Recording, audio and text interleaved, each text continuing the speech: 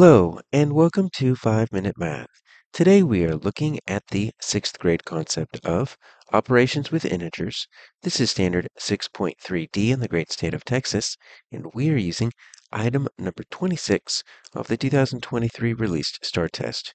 If you haven't done so already, please go ahead and take a moment to pause the video, work this problem out on your own, unpause it, and we will look at our answers together.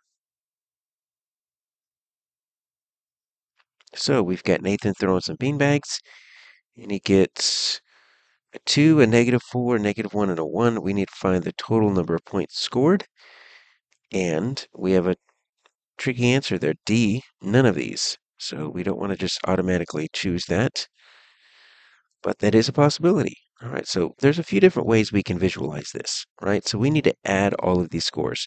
So when we see total, right, we should be thinking addition. Well, how do you add when you've got negatives? Well, you could still do it. It just might look a little bit weird. So throw 1 is 2 points, plus throw 2 is -4. So plus -4 looks a little bit weird. So typically we'll put some parentheses around it to separate the two signs. And then we're going to add another -1, so that's going to look weird. And then we've got, a +1. So that's going to equal my total. That's the expression I need to simplify. So we've got a few different options. One way is to make it look a little bit different, right? So we've got 2 plus -4. When you see a plus and a minus together, the opposite is just going to end up being a minus. So I can rewrite it, say 2 minus 4. And I get another plus minus right there, so that's going to be a -1. And then plus 1. Okay? So looking at this now, I can use the commutative property of addition, right? I can add these, even though, because these, when I'm subtracting 4, I'm really just adding a negative in any order I want to.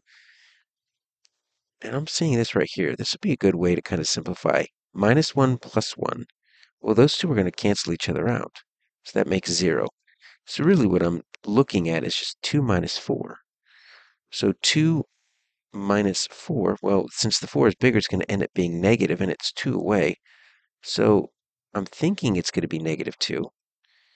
If that's the case, I'm thinking it's going to be this, but since this is such an important question, I think we need to view it a different way. So let's view it with a number line, because I don't want to just go to say, oh, it's D, right? Let's start with 0,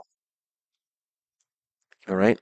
So when I score 2 points, okay, I'm going to move to the right. Okay, so I'm just going to take jumps. 1, 2, right? So there's my 1, there's my 2. All right, so that's where I am at the end of the first row. Now I need to go to the left 4. I subtract 4, right? So I'll switch colors here. So let's make this blue. So now I'm going to go and I'll do it up top here. 1, 2, 3. Let's make that a -1, right? And then 4. Okay, so I went to the left 2. Now I need to go -1. So I'm going to go to the left one more time, right?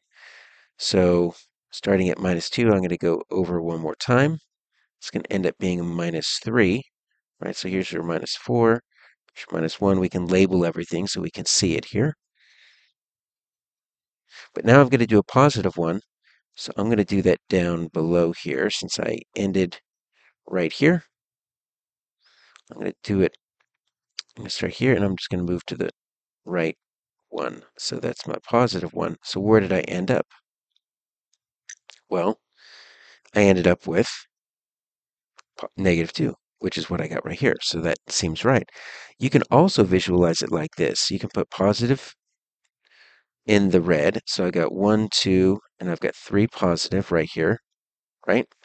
Then you could put negative in the blue. I've got 1, 2, 3, 4, 5, right? That's 5 right there.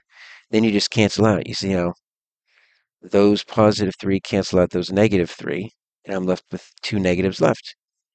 So either way you look at it, our answer is -2, and it's not there.